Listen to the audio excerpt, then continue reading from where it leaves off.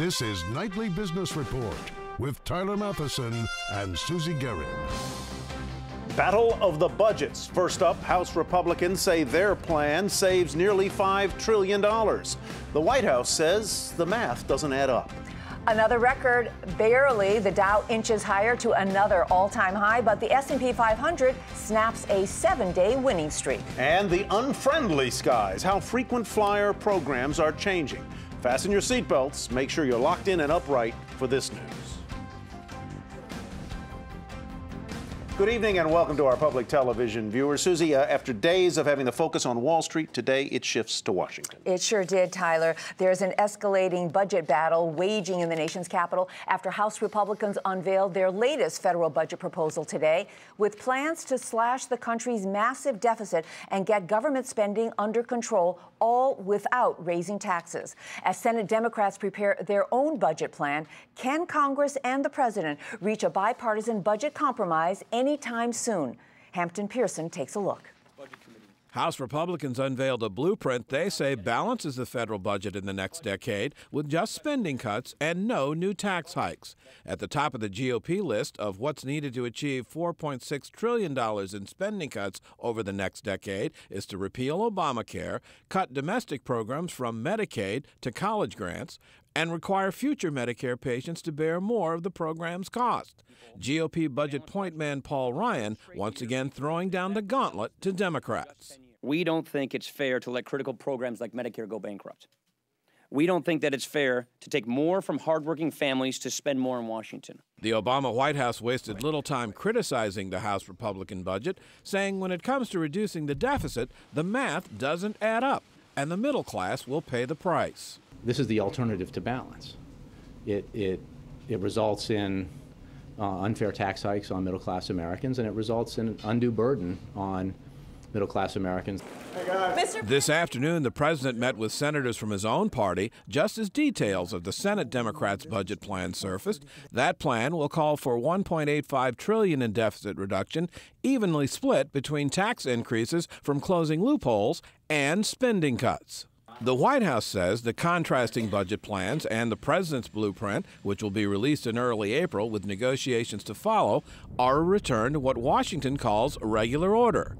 While both budget plans are dead on arrival in their opposing houses, tomorrow President Obama will return here to Capitol Hill to meet with House Republicans in what the White House calls an effort to engage lawmakers in the budget process. It's also being dubbed his charm offensive. For Nightly Business Report, I'm Hampton Pearson in Washington. As Hampton pointed out, health care costs were a big focus in that House proposal. So coming up, we'll talk to former Vermont Governor Howard Dean and journalist Steven Brill about controlling costs.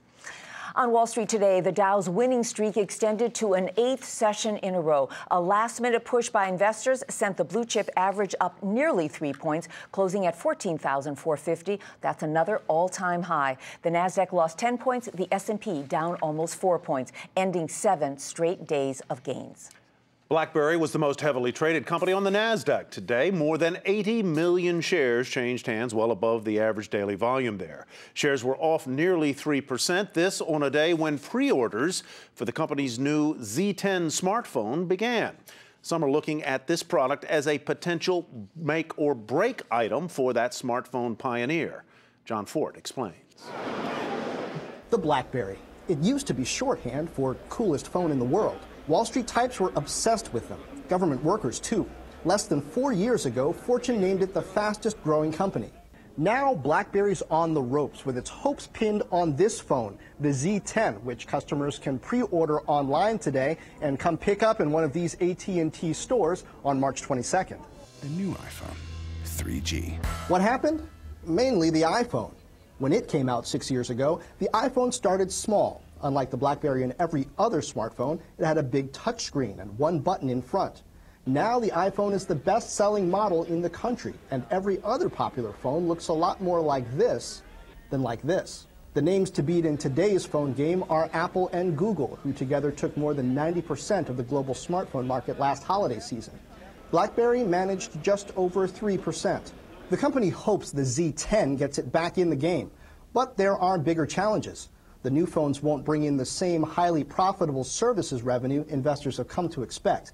And it's not yet clear whether BlackBerry will be able to sell new phones fast enough to make up the ground its old phones are losing. We don't deny that internationally this has been a very successful device. Sold out Mideast, sold out in Asia, doing very, very well in Europe, surprising a lot of critics. We don't expect the same response here in the U.S., but overall a better than expected launch. Have you ever had a BlackBerry? No. Have you ever thought you were going to get a BlackBerry? No. Why not? Who do you think the BlackBerry's for? Nothing negative. I just wanted something unique. BlackBerry hopes that's what this phone will deliver with its corporate-friendly security features and new software for sharing photos, videos, and apps. By next month, T-Mobile and Verizon will be offering the Z10 too, and then we'll see whether BlackBerry can really regain its cool. For Nightly Business Report, I'm John Fort. A research group said shipments of Apple iPads will fall behind the growing variety of tablets running Google's Android platform for the first time this year. As smaller-sized devices catch on, iPads are expected to account for 46% of the pad market, while devices running Android are expected to grow their share to 49%. Apple shares down more than 2% again today. Big box retailers are at the top of tonight's market focus. Walmart's chief financial officer saying it hasn't seen any drop in spending related to the payroll tax increase, though higher taxes are showing up as a concern in customer surveys. Shares rose fractionally today, but are up about 8% year to date. Strong earnings from Costco today, up 39%, and that's thanks to an increase in quarterly profit, helped by increasing sales and higher membership fees, and gained market share during the quarter. Shares rose more than 1% to more than $103 a share. Two Dow component pharma stocks heading in opposite directions today. Merck got the okay to continue a trial assessing the safety and effectiveness of Vytorin. That's its blockbuster cholesterol treatment. Meanwhile, the FDA warned that azithromycin made by Pfizer can cause fatal irregular heart rhythm.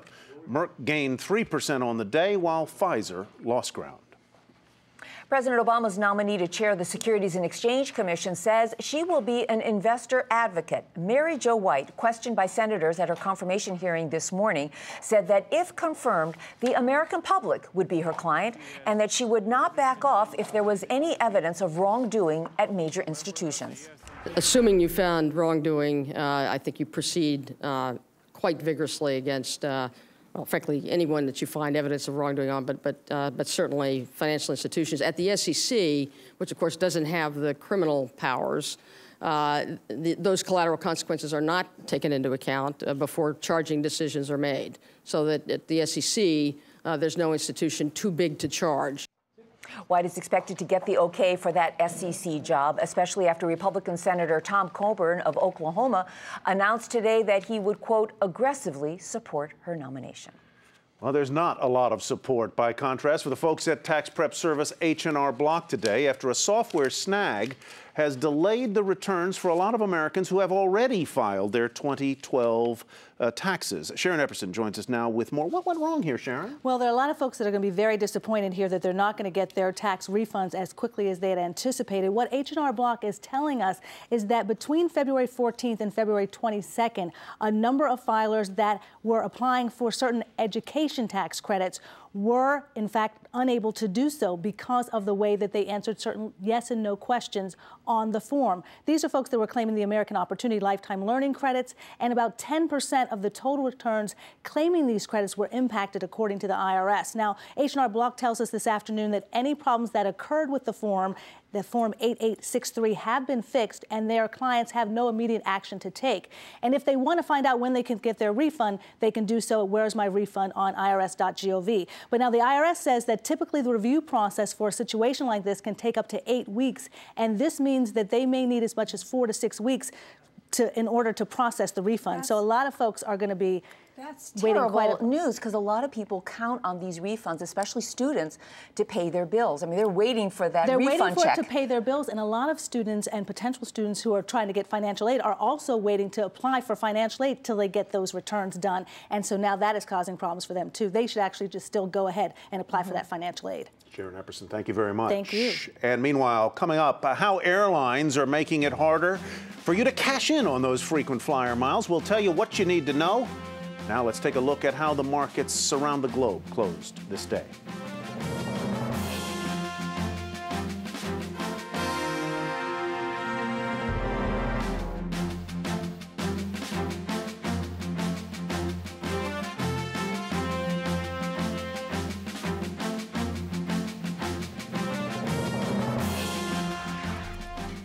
It's report card time for the nation's 16 largest airlines. Regulators say average on-time arrivals during January fell slightly, and there were more complaints about mishandled luggage. But on the bright side, there were fewer canceled flights and only 5 reports of tarmac delays that lasted more than 3 hours. High marks went to Virgin American and Hawaiian Airlines, but regional carriers like Frontier, ExpressJet, and Pinnacle Airlines were often at the bottom of the list. Meanwhile, if you're the kind of traveler who racks up airline frequent flyer miles, not so far. Some big changes are coming, and they may make the perks that you get a lot less frequent when you fly. Phil LeBeau has more. For frequent flyers, change is in the air. It's quickly taking more flights and more money to achieve higher status with certain airlines. And increasingly, cashing in your miles for an upgrade or a free ticket is becoming tougher. Gone will be the days when you're measured by how many miles you fly. Hello to the days when you're measured by how much money you spend. Right now, Virgin America, JetBlue, and Southwest award frequent flyer miles based on how much you spend on a ticket, not how far you fly. It's a move Delta will also be making next year. So Delta frequent flyers who currently achieve different levels of status after flying just 25,000 miles will eventually need to not only fly that far, but also spend at least $2,500 with the airline. To reach the highest level of loyalty, Diamond status, you'll need to fly 125,000 miles and spend at least $12,500 in a year. Now you can't earn elite status based on miles flown on cheaper tickets. It's going to take more expensive tickets to earn the higher levels required for elite status. Why are airlines making it tougher to become an elite flyer or to cash in your miles? Blame it on carriers having fewer seats and a growing number of frequent flyers. You're competing for benefits not with just other frequent flyers, but with frequent buyers. And that makes it really, really difficult for anybody to be called an airline's best customer. Meanwhile, as airlines cut their capacity by eliminating flights or using smaller regional jets, there are fewer seats open for award redemption. Remember, airlines are trying to maximize profits from every seat on every flight. So getting an upgrade or a free ticket with your miles or status will be tougher. For the average person, even though they've been trying to save up miles for the low redemption awards, they'll probably have to plan on saving enough to redeem at the medium or even the higher level of redemption rewards. With frequent flyers holding more than 9.7 trillion unused miles, there are plenty of people with plenty of miles.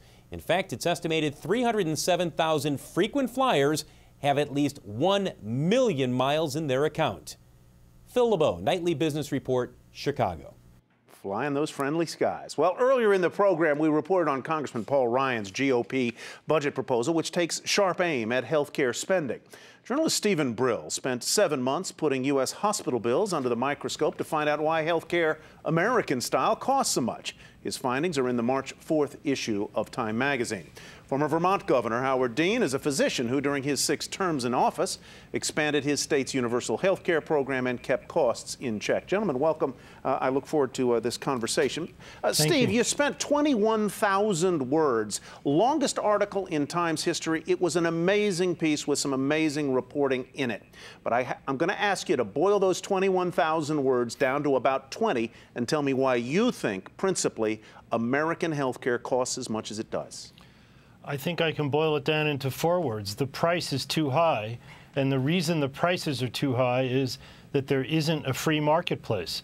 The typical healthcare consumer, whether it's a person who's uninsured or even the largest of the insurance companies, doesn't have the leverage in the marketplace. We live in a world where, you know, we think this is a free market. We like everything to be a free market in this country, but there is no free market when you go to the emergency room.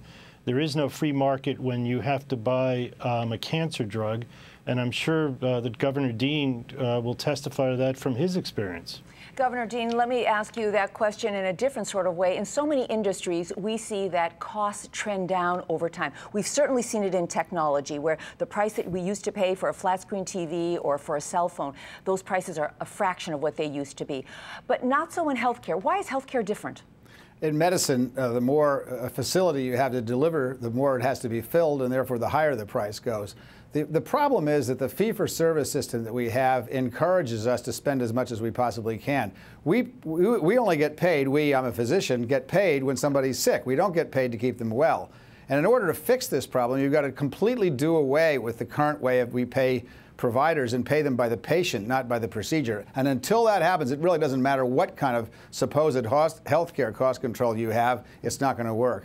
You know, Mr. Brill, I'd like you to pick up on what the governor just said, but also address one of the things that I found fascinating in your article. You know, a lot of the political conversation lately has been about raising the eligibility age for Medicare. You argue conversely that if we really wanted to reduce overall costs, though not the part the government pays, you would lower the eligibility age for Medicare. Explain why and what the effect you think would be. Well, it actually reduced the cost that the government's going to pay under Obamacare, too. The reason is simple. The only efficient buyer of health care is Medicare. And if you moved more people into Medicare and away from either not having insurance or using the insurance companies that they have, they would be paying a premium to Medicare that would be much less because Medicare's costs are a fraction of what everyone else is forced to pay. The reason being that Medicare alone has the market leverage to buy health care at a reasonable price.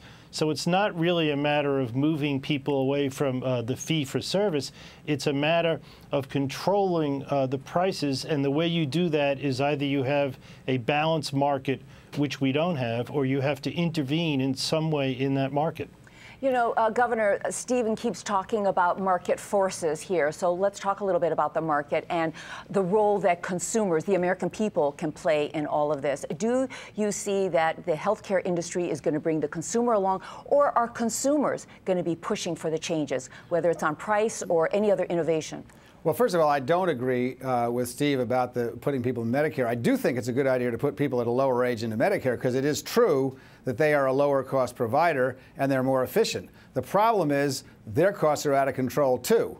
So again, you cannot, as long as you pay us to do procedures, we're going to do a lot of procedures, and that is the fundamental problem. So I think it's great if you put people over 55 into Medicare instead of 65. It's cheaper for the insurance companies. The government pays 4% instead of 20% overhead, but that is not going to be the ultimate solution. The ultimate solution is get away from fee-for-service medicine. It does not work because you simply pay us to do as much as we possibly can. And as long as you have a system that does that, it doesn't matter what kind of consumer pressure is on it. You want consumer pressure, they can buy insurance well, they can't buy health care well. Well, but the fact is, though, you're talking about one aspect, what the doctors do. If you talk about the cost of drugs, the cost of durable medical equipment, the cost of so many other things, just the stay in the hospital room, you really have to get away from a situation where it's a seller's market and a seller's market only. So I think you have to do both, but I think you have to start by looking at the prices, which is what I did with this article. The simple fact is that we live in two economies in this country. All of us live in one economy, which has had a lot of trouble over the last half decade. And then there's the medical economy, which has been booming, just going hog wild booming. And the reason is there is no control on the profits and the prices. And I don't come at that, from, a left-wing perspective or anything else. I just look at it from the standpoint of the consumer, which is they have no leverage in that marketplace. Gentlemen. See, actually what will happen is under Obamacare, there's actually some hope for this because the accountable care organizations are going to be big enough to deliver health care at a unit price. I think the hospitals and the physicians all have to be paid by the patient. And if you don't do that, costs continue to go up. All right, gentlemen, we alas have to leave it there. I'm not sure we solved it, but we made a valiant effort. I highly recommend Steve Brill's piece. It is one of the best things I've read on the healthcare cost spiral in this country in years. Thanks, Court TV founder and journalist Steve Brill and former Governor Howard Dean. And coming up, Catholics around the world waiting for a new pope. Why it would be beneficial for him to be a man of God with a head for business. But first, let's take a look at how treasuries, currencies, and commodities fare today.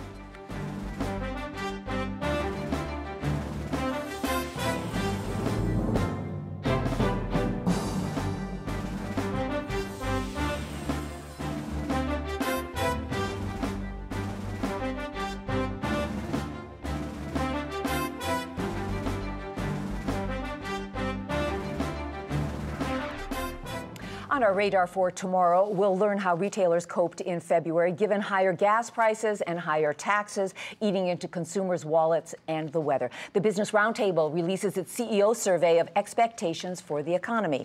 And we'll get a report from Speaker Boehner about the president's lunch date with House Republicans. Looking forward to that one. All right, the market for high-end art forgeries is a $5 billion a year illegal business with that kind of money at stake. A recent crackdown on selling phony works of art has come up with some surprising results. Scott Cohn has more on the art of the steal. But the Bible tells us to be gracious in our speech. What is a Miami pastor with his own YouTube channel doing in a Manhattan courthouse, charged with attempted grand larceny for trying to pass off $500,000 in counterfeit art? Well, how does a pastor get into the art selling business? 45-year-old Kevin Sutherland wouldn't say, and his lawyer says there's a logical explanation. The truth will come out, and we are very confident in our position. Sutherland pleaded not guilty to charges he tried to pass off these paintings by British artist Damien Hirst to Sotheby's in New York, even though he knew they were fake. Sutherland closed the deal at this hotel, not knowing the person across the table was an undercover New York City detective. Manhattan District Attorney Cyrus Vance, who prosecuted art fraud cases as a young assistant, is cracking down. The same art's being stolen, I think, the same way as it has been stolen for generations. Now our tools to build cases are a little more sophisticated than they were 30 and 40 years ago. Robert Whitman, who founded the FBI's art crime team and now works for private collectors, says even with modern technology, these cases are tougher than they seem. You have to prove knowledge, that the person knew this material was fake and that he meant for it to be sold, and he was trying to basically pull the wool over somebody's eyes. These are some of the Damien Hirst paintings that Sutherland allegedly tried to pass off, even after prosecutors say Sotheby's specifically told him in an email that one of these spin paintings was not authentic. Sutherland allegedly told investigators he didn't really read the email. He's due back in court next month. I'm Scott Cohn for the Nightly Business Report. And one of, if not the greatest art collections belongs to the Vatican. Today, amidst magnificent frescoes done centuries ago by Michelangelo, the cardinals cast their first ballot for a new pontiff. But with black smoke from the Sistine Chapel, it signaled no pope was selected. Earlier today, the cardinals filed into the chapel, singing for the saints to help them make their decision. There can be as many as 4 votes in a day. When one cardinal receives 2/3 of the vote, Tyler, he becomes the new pope. And you know what's interesting about all of this? It's not just like they're looking for a spiritual leader. This is almost like a CEO search.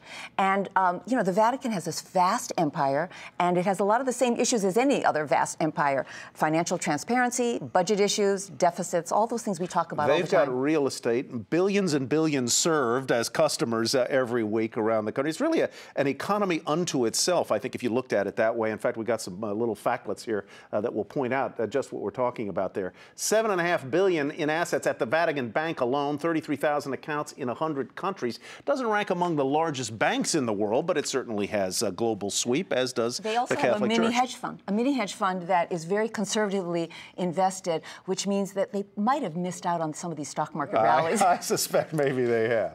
Well, that's it for us, Nightly Business Report for tonight, and we want to remind you that this is the time of year your public television station seeks your support that makes Nightly Business Report possible. Absolutely it does, and on behalf of your public television station, thank you for your support. Good night, everyone. We hope to see you right back here tomorrow night.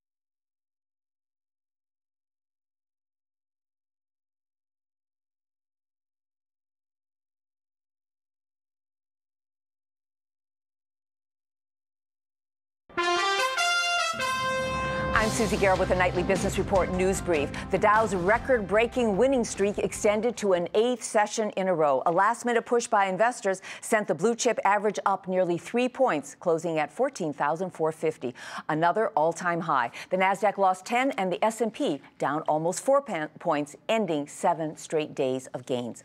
The Nasdaq was dragged lower by a 2% drop in shares of Apple after a report predicted a sharp drop in market share for its iPad tablet computer.